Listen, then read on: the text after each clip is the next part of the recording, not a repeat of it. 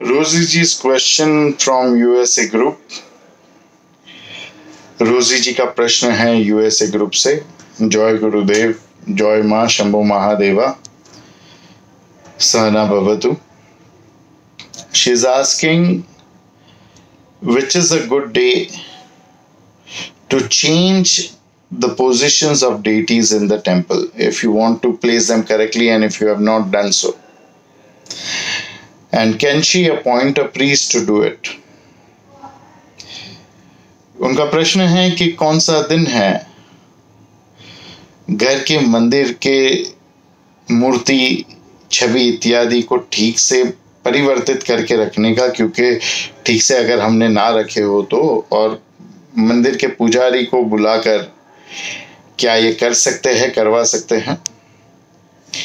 जी, बहुत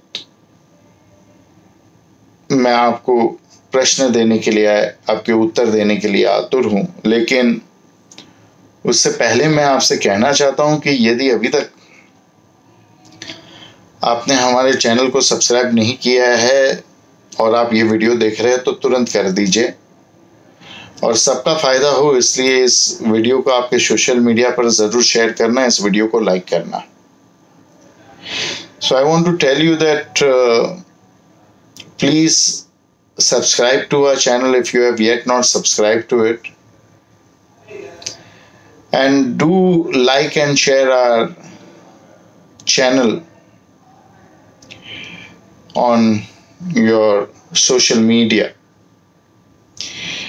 That will help us to help others via you. So any good day like Diwali, Akshaya Tritiya, Guru Pushamrit, Ravi Pushamrit are good for making changes in the temple. The beginning of Navratri, Gudi Padwa, is also a very good day. कोई भी शुभ दिन जैसे दिवाली है, अक्षय तृतीया है, गुरु पुष्यामृत, रवि पुष्यामृत, नवरात्रि का पहला दिन, घट स्थापना, गुड़ी पाड़वा, ये बहुत ही उत्तम माने जाते हैं कोई भी प्रकार के इस प्रकार के बदलाव लाने के लिए।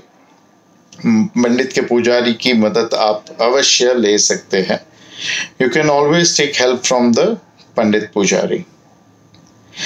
Along with that, I want to give you a few tips, because specifically when I travel in India or USA, I see some of the families, they have too many idols, too many deities, too many pictures in their temple, too many yantras. इसी के साथ साथ मैं आपको कुछ और खास बातें संक्षेप में समझाना चाहता हूं, क्योंकि जब मैं प्रवास करता हूं हिंदुस्तान या अमेरिका में, ज़्यादातर लोगों के घर पे ही रहना होता है, और मैं उनके घर पे देखता हूं बहुत सारी मूर्तियां, बहुत सारी छवियां, बहुत सारे यंत्र घर के एक मंदिर में उन्होंने बसा के रखे हुए हैं। तो इस प्रकार से, किस प्रकार से आपके घर में देवी देवताओं की स्थापना होनी चाहिए, इसका मैं आज आपको विश्लेषण दे रहा हूं। So for that, how and what must be in your temple, I am giving you a definition for it. Shivling must be one, and if not possible to keep one, you can keep another one in some other room, or else you can keep shivling in odd numbers, but try to keep just one shivling. Mercury shivling is the best, crystal shivling is the second best, third is gold, fourth is silver. शिवलिंग एक ही होना चाहिए। अगर एक से ज्यादा है तो अलग अलग कमरे में रखे, और अगर वैसा नहीं है तो एक ही मात्रा में, अर्थात 1, 3, 5 इस प्रकार से रखें, लेकिन कोशिश करके एक ही रखें। पारद का शिवलिंग सर्वोत्तम माना जाता है, दूसरा पारदर्शी स्फटिक का शिवलिंग सर्वोत्तम माना जाता है, उसके बाद सोने का या चांदी का शिवलिंग माना जाता है। देवी की मूर्तियां, छवि इत्यादि 3 के अंक में होनी चाहिए, वरना खून का रोग आ जाता है। और हर घर में श्री यंत्र की स्थापना होनी ही चाहिए। The pictures, the idols of goddess have to be in multiples of 3, or else you will get blood related diseases. And in each and every house there has to be a Shri Yantra. A very big music director once called me, and we had to go out to check a vastu of one of his premises, which was under construction. So he was at that time the biggest music director in India, in Bollywood. So I went to his house and we were going from there. First of all, he was not ready, he was not prepared. He came after 25-30 minutes, and after that he said, sorry, we will leave immediately, but before leaving, just near his door, he had around 100 plus Ganpatis, and he started going down to each and every Ganpati. And it was Sankashti, so he was giving one coin, putting one coin in front of each Ganpati. Now he ran out of coins because many Ganpatis, so he sent his servant to get change. The servant came after a long time, and then again he would put one coin, and just we were 1.5 hours late because of all this drama. I don't call this worship. I call this drama, hypocrisy. मैं उनके साथ उनके घर पे पहुंचा. उनकी एक बहुत बड़े संगीतकार की बात मैं कर रहा हूं, बॉलीवुड के. उनकी एक जगह का वास्तु देखने के लिए उन्होंने बहुत साल पहले मुझे बुलाया. मैं उनके पास पहुंचा. वो पहले ही तैयार नहीं थे. 25-30 मिनट वो लेट आए. कहा क्षमा करना, देर हो गई, चलते हैं गुरुजी. पर चलने से पहले उनके दरवाजे के पास एक मेज पे बहुत सारे 100 से अधिक गणपति थे. वो एक एक गणपति के पैर छूते थे, और उस वक्त संकष्टी, तो एक एक गणपति के पास एक एक सिक्का रखते थे. अब सिक्के खत्म हो गए क्योंकि 100 से ज्यादा गणपति. तो नौकर को उन्होंने भेजा कि भाई सिक्के बाहर से लेकर छुट्टे करा के. फिर एक एक सिक्के. उसमें हम 1.5 घंटा, हमको देरी हो गई. भाग्यवश मैंने उनको पूछा कि क्यों आज एक सिक्का आप रख रहे. कहा संकष्टी है. मैंने कहा बहुत अच्छा हुआ. 1.5 घंटे के बाद मैंने उनको कहा कि संकष्टी के दिन वास्तु नहीं देखते हैं, तो आज का दिन हम जाने देते हैं. So I told him that why are you keeping one coin? As it is your house and you are going to collect that coins again. But why are you keeping it over here? So he said today is Sankashti. So I said very good. After 1.5 hours I realized that this is Sankashti. So I said I am leaving today. We can't see the Vastu because no Vastu work can be done on Sankashti. And I left. Now this kind of stupidity is dangerous. Anyone gives you a gift, Ganesha, you keep it in your house and you start worshipping it. It is dangerous. कोई भी आपको उठा के कोई भगवान की मूर्ति, गणपति की मूर्ति दे दे और आप उसको घर में रख के उसकी पूजा करने लगे, ये खतरनाक है. ना मूर्ति दीजिए ना लीजिए. आई है तो उसको पैक करके किसी और को दे दीजिए, या मंदिर में भेंट कर दीजिए, या कोई चैरिटी वालों को दे दीजिए. Neither you give idols to anyone, neither you receive from them. If you are receiving, then you wrap it and give it to someone else as a gift, or else you give it in a temple or give it to some charity to sell it and make money and give it to poor. Ganesha must always be in even numbers, but in even numbers, not in multiple of 3. Like 6 is an even number, but multiple of 3, so you can't keep 6 Ganeshas. Ganpati की मूर्ति हमेशा 2 रकम में होनी चाहिए, द्वि रकम में होनी चाहिए, द्वितीय रकम में होनी चाहिए, अर्थात 2, 4, लेकिन 3 के भाग में नहीं होनी चाहिए. अर्थात 6 भले 2 रकम में आ रहा है, 2 4 6, लेकिन 6 मूर्ति नहीं होनी चाहिए, क्योंकि वो 6 जो आंकड़ा है वो 3 से भाग कर सकते हैं आप, 12 नहीं होनी चाहिए। तो गणेश जी की मूर्तियां हमेशा 2 होती है, एक दर्शन और एक पूजा, एक बड़ी और एक छोटी। सो गणेशा's idols are always two, one big for vision, for darshan, and one small for worship. In this manner, you have to understand the Sri Yantra is very must for each house.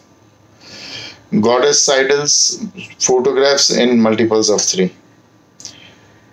Never keep any yantras of Saturn or 9 planet in the house if you are not recommended for keeping them. If you are doing the mantras, if you are doing some sadhana tapa on them, do it and let it go in the sea water or in the temple, but don't keep it in your house. And if you are recommended by a good astrologer, you can keep it. There is no harm about it. But by your own self, by your own way, don't keep it.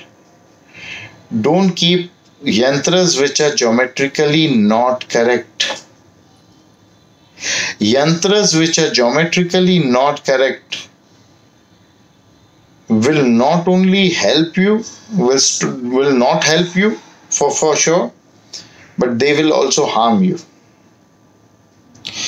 नवग्रह के यंत्र, छवि, मूर्ति इत्यादि घर में अगर किसी ज्योतिष ने ना कहा हो, अच्छे ज्योतिष ने, तो कृपा करके ना रखें, और कहा हो तो रखिए। साधना के लिए यदि आप यंत्र इत्यादि पे कर रहे हो, साधना करने के बाद उस यंत्र का विसर्जन करें, घर के मंदिर में ना रखें। पहनना हो तो पहन सकते हैं, पेंडेंट हो, पहनना हो और साधना करने के बाद विसर्जन करना हो तो भी कर सकते हैं। कोई भी यंत्र जिसकी बनावट ठीक ना हो, वैसा यंत्र बिल्कुल घर पे ना रखें। If you have pendants of the planets and if you want to wear them, you can wear them. If you want to worship the pendant and give it away, you can worship it and give it away. मंगल त्रिकोण यंत्र एक ऐसा यंत्र है ग्रहों में जो मंगल ग्रह का है, लेकिन उसे आप घर के पूजा में रख सकते हैं, घर की रक्षा के लिए, आग से, चोरी से। मंगल triangle yantra is such a yantra which is very good to be kept in the house for protection from fire and theft. This is the only one planet yantra that you can keep it in your house. गाय, काम, धेनु अगर मंदिर में एक रखो चांदी की तो सर्वोत्तम माना जाता है।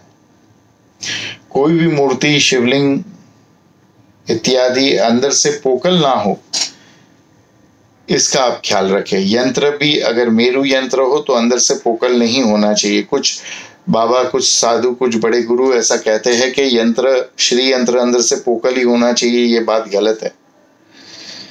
If you keep a cow, Kamdhenu, that also of silver in your house, it is very useful. No idol, no lingam or no yantra, if it is a Meru yantra, must be hollow from inside. Few Babas, few Gurus say that Meru Shri yantra must be hollow from inside, but it is wrong. कुर्म पुष्टि यंत्र, श्री यंत्र हो या कोई भी, वो अंदर से पोकल ही होने चाहिए। Kurma Pushti yantras, whether it is a Shri yantra or any yantra, if it is Kurma Pushti, it has to be hollow from inside. It has a specific use. The face mask of goddess must be placed exactly opposite the main door to remove negativity for protection. माँ के मुखौटे जो होते हैं वो मुख्य द्वार के ठीक सामने की दीवार पर लगाने चाहिए रक्षा के लिए। The face mark of Bhairav ji, Hanuman ji must be kept outside the house for protection. Bhairav ji के, हनुमान जी के मुखौटे दरवाजे के बाहर लगाए जाते हैं रक्षा के लिए। Ganesha must never be placed outside the house If you are placing a Ganesha outside the house, then there must be another Ganesha of the same size facing inside the house, and these both Ganesha must be worshipped 5 times a day, or else they will give negative effect. Ganpati की कोई भी मूर्ति, छवि इत्यादि घर के बाहर ना रखे। अगर रखते हैं तो उसी प्रमाण की एक दूसरी मूर्ति घर के अंदर इस प्रकार से एक दूसरे को पीठ लगाते हुए रखनी चाहिए, और इन दोनों मूर्तियों की पूजा, आरती, भोग इत्यादि दिन में 5 बार होने चाहिए, वरना उसका बुरा असर हमको प्राप्त हो सकता है। तो गणेश जी ना रखे अगर हम, तो क्या रखे? If we don't keep Ganesha, what shall we keep? This I will tell you. But before that, I want to tell you that if you have not subscribed to our channel, do it right away. Share our video with everyone. Let everyone be benefited by this. तो मैं आपसे कहना चाहता हूँ कि यदि तक आपने हमारे चैनल को सब्सक्राइब ना किया हो तो आप कर दीजिए, और हमारे वीडियो को सभी सोशल मीडिया पे आपके शेयर करें, सबका फ़ायदा होने दीजिए इससे। So now we talk about outside the house. You can keep an idol of 5-face Hanuman, Panchmukhi Hanuman, outside your house. It's very beneficial. आप घर के बाहर पंचमुखी हनुमान को लगा सकते हैं, बहुत ही लाभकारी है। उसी के साथ साथ यदि दक्षिण दरवाजा है तो चांदी का श्री यंत्र लोहे की खील से दरवाजे के ऊपर नहीं, दरवाजे पे ठोक दीजिए। ओम स्वस्तिक त्रिशूल लगाइए, शुभ लाभ लगाइए, और साथ ही साथ घोड़े की नाल और घंटियां छोटी छोटी लगाइए। दक्षिण दरवाजा हो तो आईना भी लगाना, और कोई दरवाजे में आईना लगाने की जरूरत नहीं है। Now if you are having a south door, put a mirror. And in all the doors, other doors you don't put the mirror.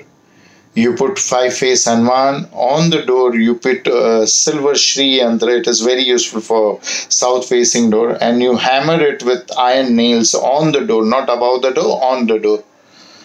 You can put Om Swastik Trishul Shubh and Labh also, and you can put small decorative bells which will make sounds like, or a wind chime or something like that. The door always has to be clean and no broken frame, idol, tiles, etc. Door must never be broken. कोई भी टूटी हुई tile, दरवाजे की frame या मूर्ति, छवि टूटी हुई दरवाजे पे नहीं होनी चाहिए, और दरवाजे को हमेशा साफ सुथरा रखना चाहिए। तो कृपा करके इन बातों को आप ध्यान में रखें, और ज़्यादा जानकारी के लिए हमारा जो घोड़े की नाल का वीडियो है उसको भी जाकर देखें। So please remember all this, and for more information you can please watch our video which is on horseshoe also. So be connected, बने रहिए। हरि ओम तत्सत।